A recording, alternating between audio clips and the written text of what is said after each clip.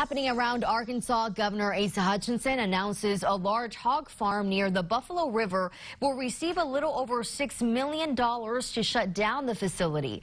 The state signed an agreement with the operators of C&H Hog Farm, which has been criticized by environmental groups over the impact on the Buffalo River watershed. Under an agreement with the state, C&H Hog Farm will receive money to remove hog waste from the site at Mount Judea in Newton County, where thousands of hogs have been fed. Hutchinson said the bulk of the money will come from the state, with other funds coming from the Nature Conservancy.